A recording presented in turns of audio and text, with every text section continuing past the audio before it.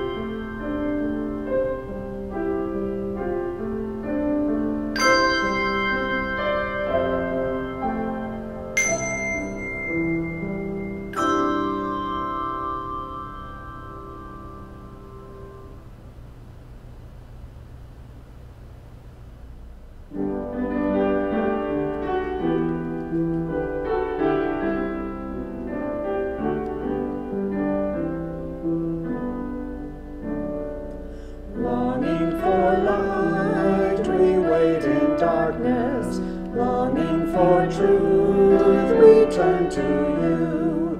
Make us your own, your holy people, light for the world to see.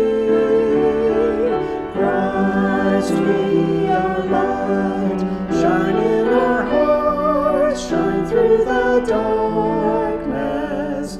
Christ, be our light, shine in your church, gathered today. Longing for peace, our world is troubled. Longing for hope, many despair. Your word alone has power to save us. Make us your living voice. Christ, be our light. Shine in our hearts, shine through the darkness. Christ, be our light. Shine in your church, gathered today. Longing for food, many are hungry. Longing for water, many still thirst. Make us your bread, broken for others, shared until all are fed. Christ, be our light, shine in our hearts, shine through the darkness. Christ, be our light, shine in your church, gathered today.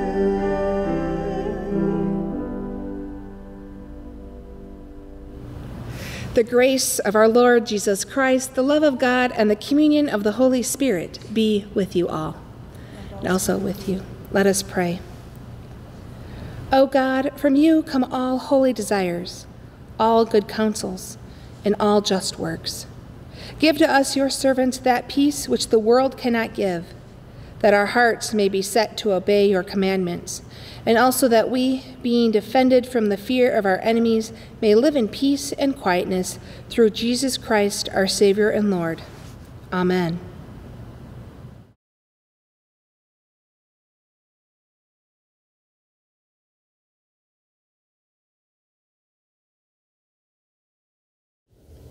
Good morning. It is so good to be with you. I'm so excited to be here and to have all of you with me.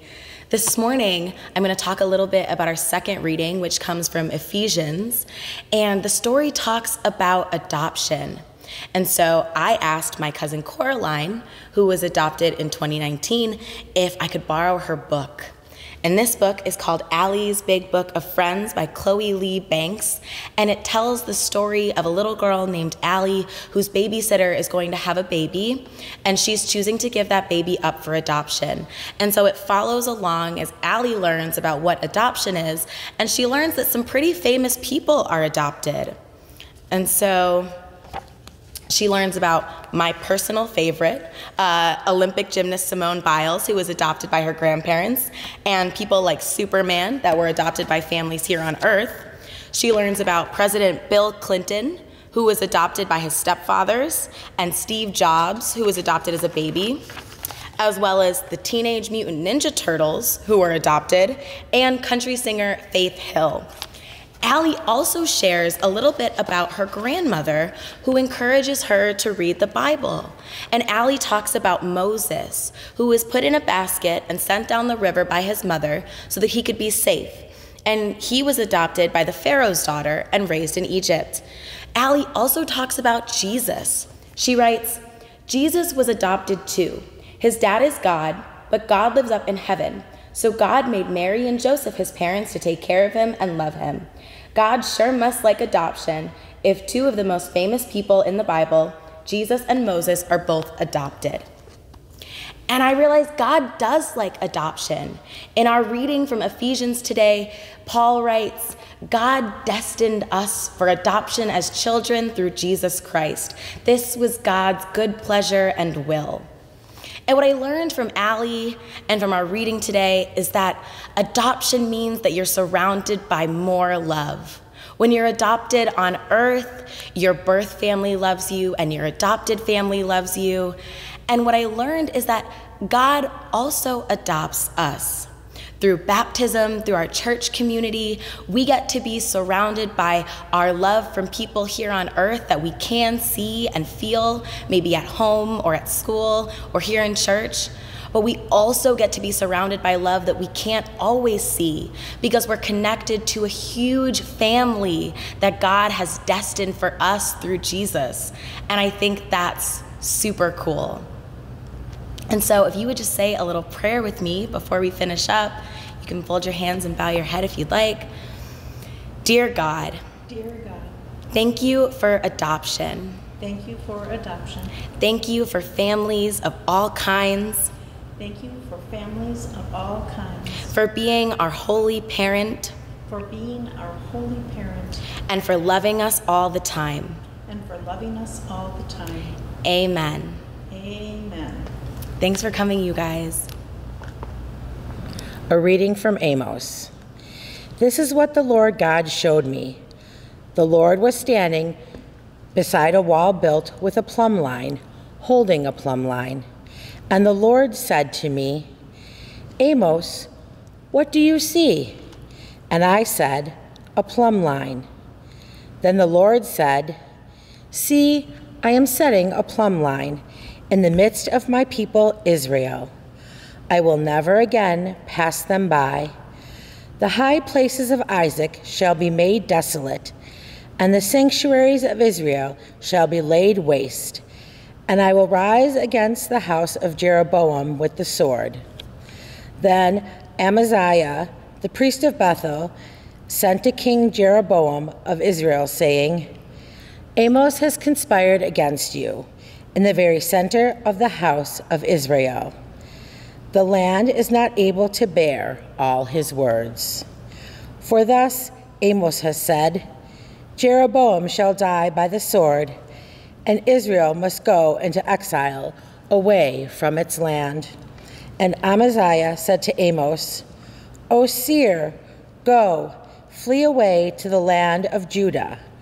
Earn your bread there and prophesy there, but never again prophesy at Bethel. For it is the king's sanctuary, and it is the temple of the kingdom.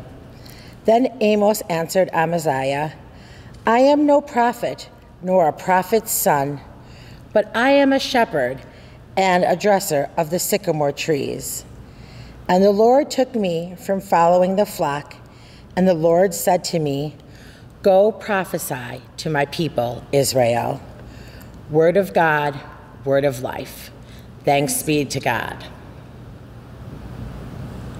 A reading from Ephesians.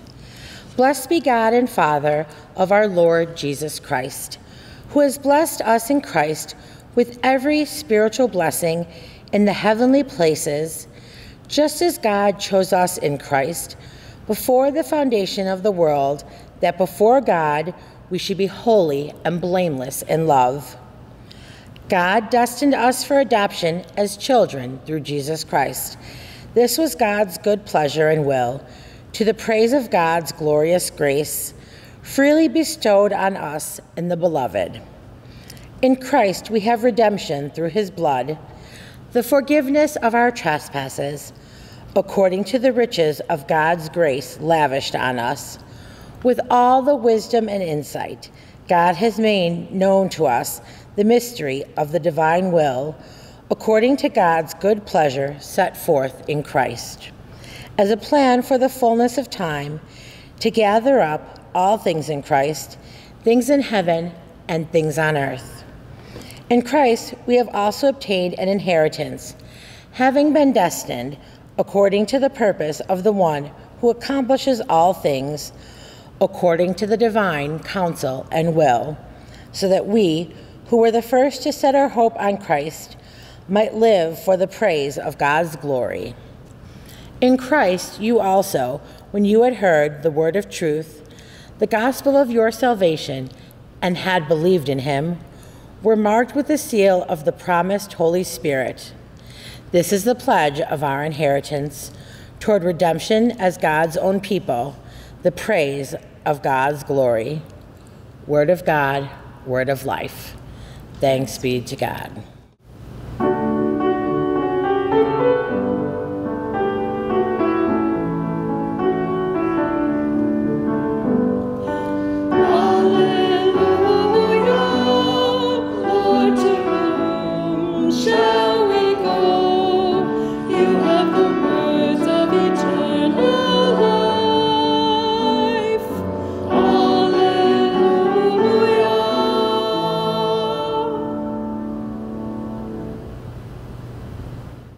The Holy Gospel according to Mark. Glory to you, O Lord. King Herod heard of the disciples preaching for Jesus' name had become known. Some were saying, John the Baptizer has been raised from the dead, and for this reason these powers are at work in him. But others said, it is Elijah. And others said, it is a prophet like one of the prophets of old. But when Herod heard of it, he said, John, whom I beheaded, has been raised. For Herod himself had sent men who arrested John, bound him, and put him in prison on account of Herodias, his brother Philip's wife, because Herod had married her. For John had been telling Herod, it is not lawful for you to marry your brother's wife. And Herodias had a grudge against John and wanted to kill him. But she could not. For Herod feared John, knowing that he was a righteous and holy man, and he protected him. When Herod heard John, he was greatly perplexed. And yet he liked to listen to him. But an opportunity came. When Herod on his birthday gave a banquet for his courtiers and officers and for the leaders of Galilee, when his daughter Herodias came in and danced, she pleased Herod and his guests. And the king said to the girl, ask me for whatever you wish and I will give it. And he solemnly swore to her, whatever you ask me, I will give you even half of my kingdom. She went out and said to her mother, what should I ask for? The mother replied, the head of John the Baptizer. Immediately, she rushed back to the king and requested, I want you to give me at once the head of John the Baptist on a platter. The king was deeply grieved, yet out of regard for his oath and for his guests, he did not want to refuse her. Immediately, the king sent a soldier of the guard with orders to bring John's head.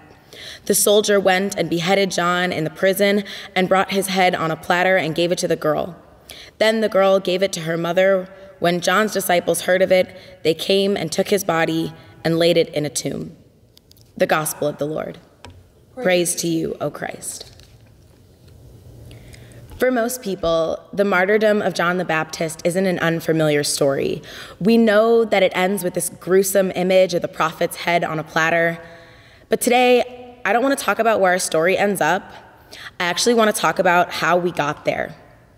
John the Baptist is in jail at the direction of King Herod for condemning the adultery of Herod and his wife Herodias. John had been reminding them that their marriage was unlawful because Herodias was actually married to Herod's brother Philip. And this angered her so much so that she wants to kill John the Baptist, but she knows she can't. So she settles for his imprisonment until an opportunity arises. King Herod throws himself a lavish birthday party with lots of distinguished guests, and Herodias' daughter performs a dance that pleases Herod so much he offers her anything she desires. And her mom tells her to ask for John the Baptist's head. And she does. Herod grants it, and John the Baptist is murdered.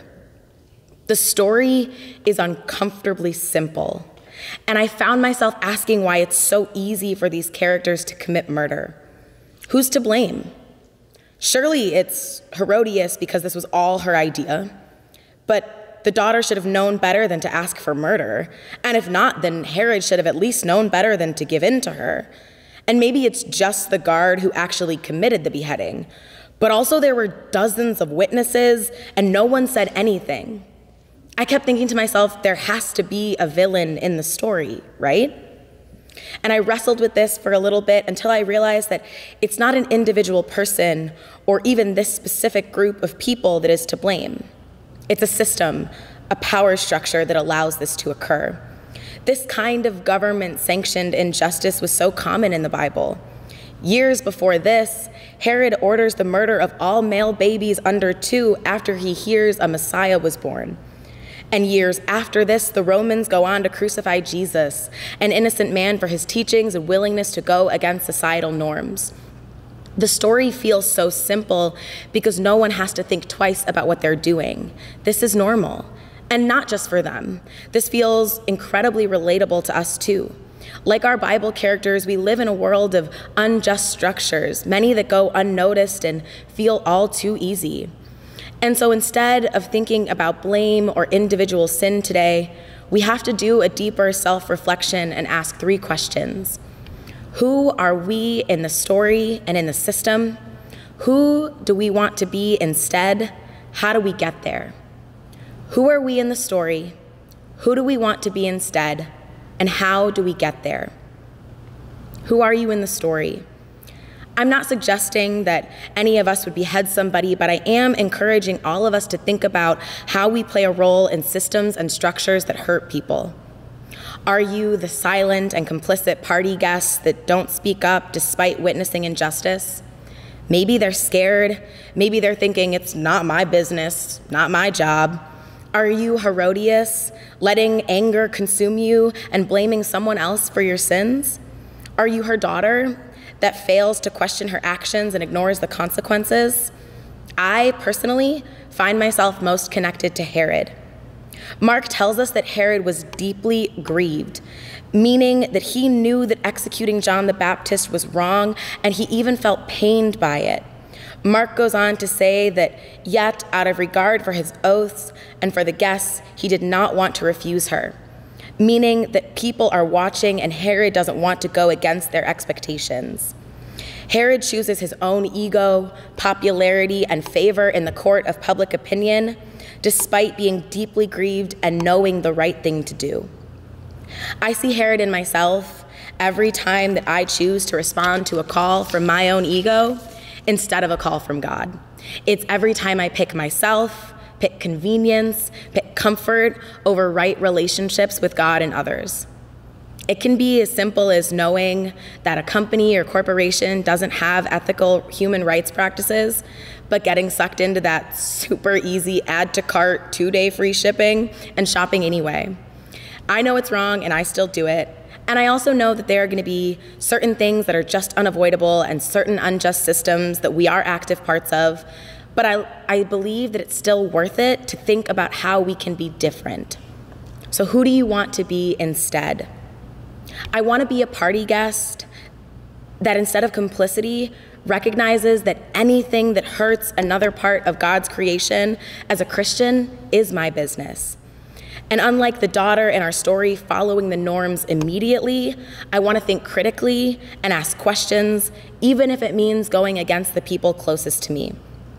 I want to be brave enough to choose God's justice and radical love, to be a version of Herodias that instead of choosing anger and placing my faults on the backs of others, chooses accountability. I want to be able to admit when I'm wrong and do better next time. I want to be a leader, unlike Herod, that picks God over power, over money, and over ego, regardless of the opinions of others. And the hardest part is how we get there, because that's a really tall order. And for a lot of people, I think it seems like an idyllic dream and not an attainable reality. But this was the part of my sermon writing where I stopped to think about how brilliant the people who write the lectionary are, because the answer, or at least the start of an answer, is right there in our first reading. We work to be more like Amos. The Lord gives Amos the vision of a plumb line. A plumb line is a pretty simple tool that works similarly to a level. It was just a weight attached to a string, attached to a small plank that was placed on walls to make sure they were built centered and upright. The plumb line for Amos, though, is not a literal tool for wall building. It's instead to measure the righteousness of social structures. And we know this because the prophet Isaiah says it several books earlier as a part of the judgment on corrupt rulers and priests and prophets. In chapter 28, Isaiah writes that God says, "See, I am laying in Zion a foundation stone, a tested stone, a precious cornerstone, a sure foundation. One who trusts will not panic, and I will make justice the line and righteousness the plumb line." God calls Amos to preach justice into Israel, to teach people how to be in those right relationships with each other and with God.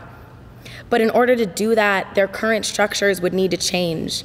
And obviously that did not sit right with the people in power.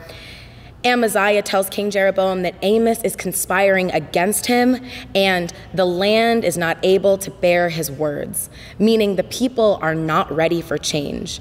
But there's never been a change in history that a nation was willing and ready to accept. It was something that had to be fought for.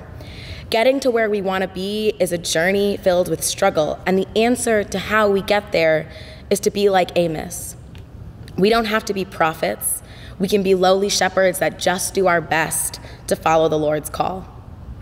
In 2019 and 2020, the ELCA celebrated 50-40-10.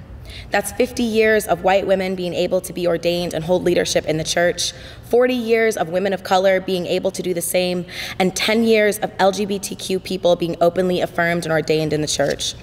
Those changes only happened because brave voices were willing to stand up like Amos and be the versions of characters I wanted to see in our gospel today. They spoke up, they thought critically, they held themselves and each other accountable, and they sacrificed popularity, jobs, relationships, and more because they knew that our structures were not measuring up to the full justice of God's kingdom. And I get to be here as a living embodiment of that struggle. And I celebrate and thank God for that every day, while also knowing that there are still unjust structures in our world that need rebuilding. And maybe you don't feel fully ready or know exactly how to be like Amos or what part you're supposed to play in this fight to straighten the plumb line of justice. But a really powerful first step is to have a conversation with God. Our hymn of the day tells us that God heeds the prayers within our tears. You can start the conversation from crying. You can start from overwhelmed. And when you're ready, listen for where God is calling you to be and ask God for courage like the kind that Amos had. And in all of this, the best news is that Ephesians already reminded us that in all of that really difficult work of trying to be like Amos, becoming our best selves and overturning the unjust systems, we are surrounded by the riches of God's grace and supported by an adoptive family of unending love. Amen.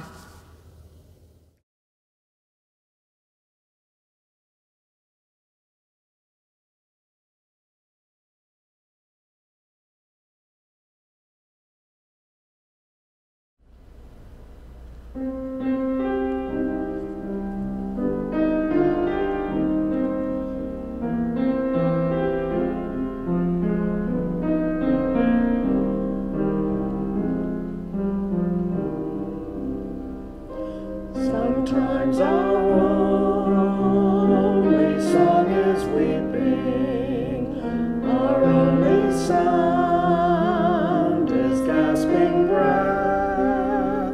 Sometimes it seems that God is sleeping, while our brief lives are bound in death. Who hears the song our sorrows swallow, and offers hope to calm our fears, when all our words seem frail and hollow. God heeds the prayers within our tears.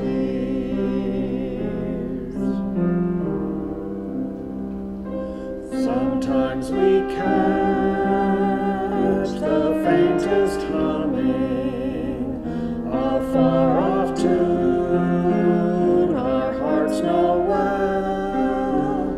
Sometimes we sense the Spirit coming, our song returns, our voices swell.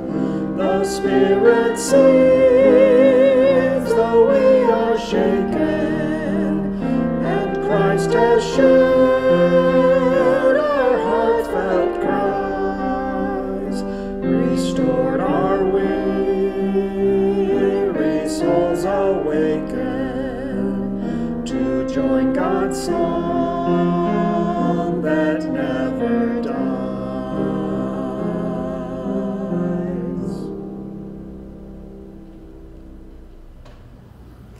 Today, we are lifting up our 2021 graduates with recognition and a blessing. Let us pray. God of joy and hope, we thank you for this time of graduation. Your spirit of wisdom has empowered hard work and discipline in such a way that our hunger for learning has been nourished with knowledge, discovery, creativity, and determination. As you walked across the stage to receive your diplomas in person or virtually, we hope you walked in prayerful gratitude for the many blessings that have made this moment real and filled with great potential. In gratitude, we pray for families, our parents, siblings, and children, and many who have sacrificed and worked to see us to this hopeful moment. In gratitude, we pray for teachers and administrators who have challenged, cared, and crafted us along this academic journey. In gratitude, we pray for fellow students who have taught us more about friendship, collaboration, and sharing. God, even as we have faced many challenges in this past year and accomplished much, we understand that our lives move into a new chapter where there will be more challenges to face and more will be demanded. May your grace cover these anxieties and fears so that we may stay encouraged about the future. Give us courage to face the challenges of carving out a place in society where we might live in peace, service, and gratitude. Give us strength to resist the temptations of greed, pride, and envy as we strive to do and be our best. May this celebration be a reflection of the blessings we find in knowing and loving you, O God. Amen. Let us honor our graduates with a round of applause and acclamations. Congratulations!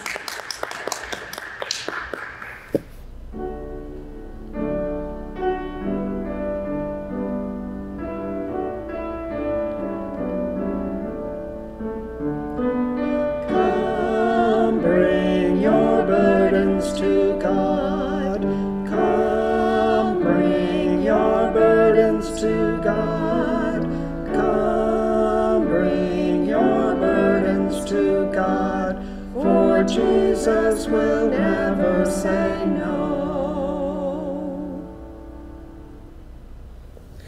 Let us come before the triune God in prayer, responding to each petition with the words, "Hear us and help us."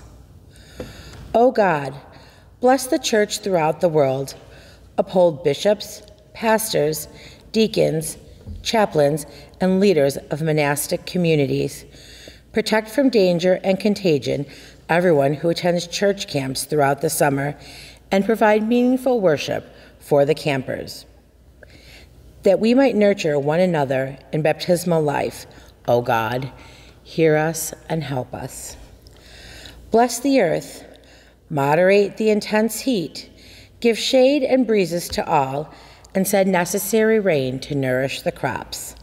Preserve farm laborers as they work each day under the sun. That your creation will survive and thrive, O God, hear us and help us.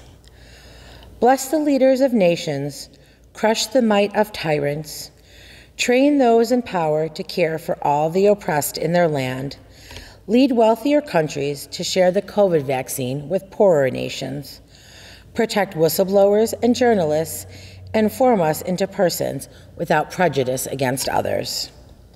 That the nations might know peace and justice, O God, hear us and help us. Bless all who live without power or status. Free the poor, especially youths, from every form of enslavement. Grant security and self-determination to indigenous peoples around the globe.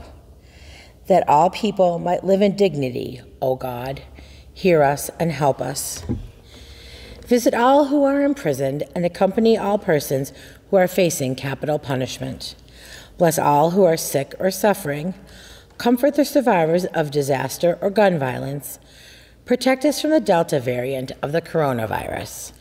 Receive our prayers for Jim, Kurt, Don, Joe, Jerry, and those we name in our hearts.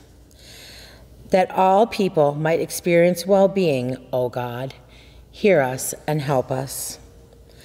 Bless each of us that throughout this week we may pray and work in your name. Watch over all graduates as they discern the next great adventure in their life and in their faith formation. Accompany us in this time of discernment and transition as we move through the pandemic and look to the future. We join in celebrating the marriage of David and Jessica yesterday.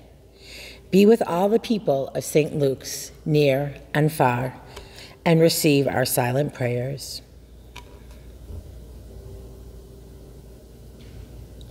That each of us might live as your adopted child, O God, hear us and help us. We bless you for all who are near death, that you walk with them on their final journey. For all who have died, especially Leanne's family at the time of her death, and for the Jim Knapp family at the time of Ryan's death. Bring comfort to all who mourn the loss of a loved one, especially as we remember them before you here. As one day we gather in your presence in heaven, fulfill your promise to us of life together in your presence, that we may be gathered up with all the saints in Christ, O God, hear us and help us. Receive these prayers, merciful God, for the sake of Jesus Christ, our Savior and Lord. Amen.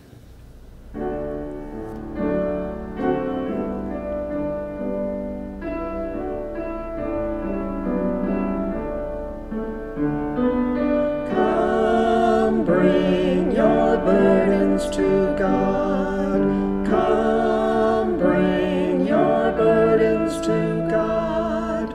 Come, bring your burdens to God, for Jesus will never say no.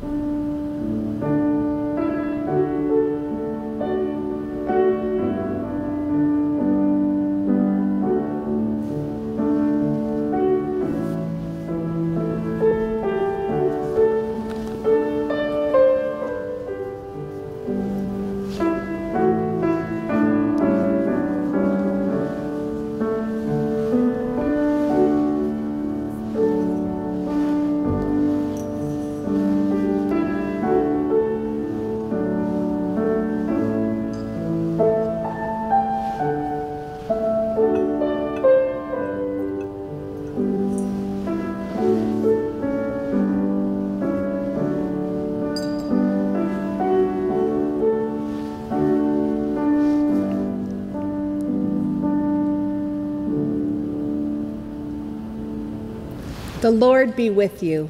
And also with you. Lift up your hearts. Lift them to the Lord. Let us give thanks to the Lord our God.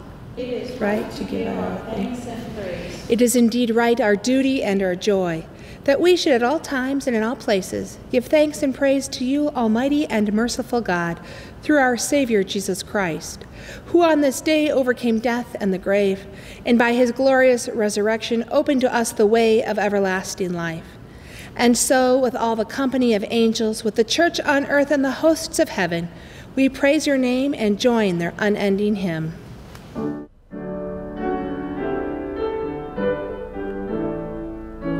Holy, holy, holy Lord, Lord God of power and might. Heaven and earth are full of your glory. Hosanna in the highest. Blessed is he who comes in the name of the Lord. Hosanna in the highest. O God, triune, how majestic is your name in all the earth. Over the eons, your merciful might evolved our home, a fragile tree of life. Here, by your wisdom, are both life and death, growth and decay, the nest and the hunt, sunshine and storm, darkness and light. Sustained by these wonders, we creatures of dust join in proclaiming, the earth is full of your glory. O triune God, you took on our flesh in Jesus, our healer, and Christ, bring life from death. We remember his cross. We laud his resurrection. Broken like bread, he enlivens our body. Outpoured like wine, he fills the earth with goodness. In the night in which he was betrayed, our Lord Jesus took bread, gave thanks, broke it, and gave it to the disciples, saying, "Take and eat. This is my body given for you. Do this in remembrance of me." Again, after supper, he took the cup, gave thanks, and gave it all to drink, saying, "This cup is the new covenant in my blood, shed for you and for all people for the forgiveness of sin. Do this in remembrance of me." Gathered around this table, we proclaim, "The earth is full of your glory. Send forth your Spirit and renew the face of the earth. Strengthen us for our journey with this meal, the body and blood of Christ. Give us a future that trusts in you and cares for your earth. Amen."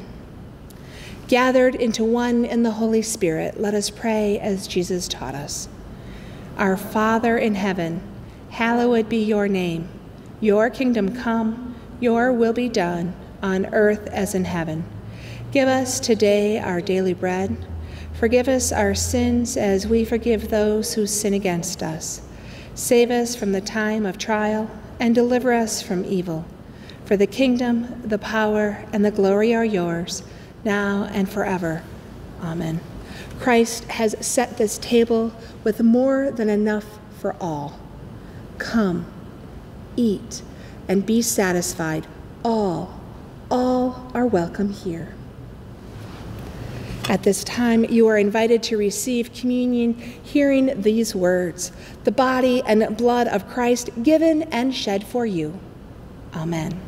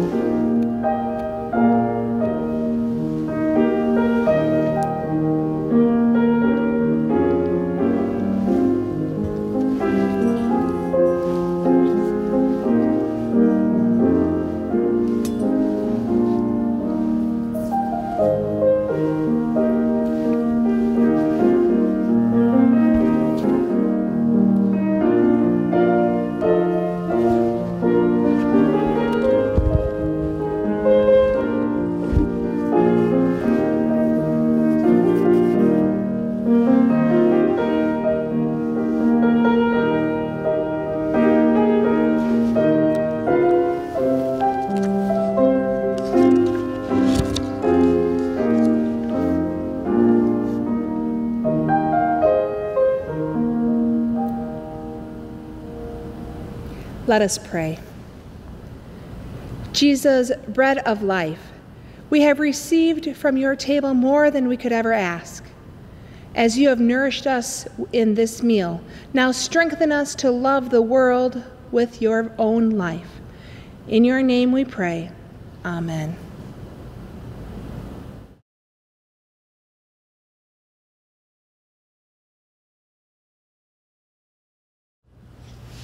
The blessing of God who provides for us, feeds us, and journeys with us be upon you now and forever. Amen.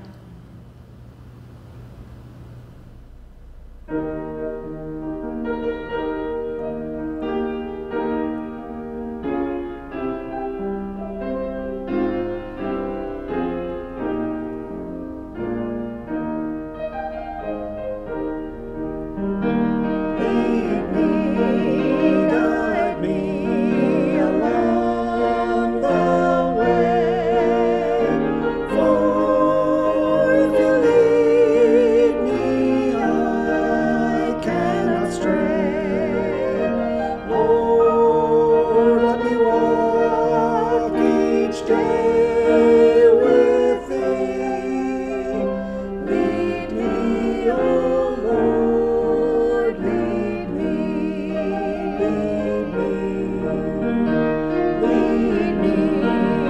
guide me along the way. For if you lead me, I cannot stray. Lord, let me walk each day with Thee. Lead me, O Lord, lead me, lead me. Go in peace. You are the body of Christ.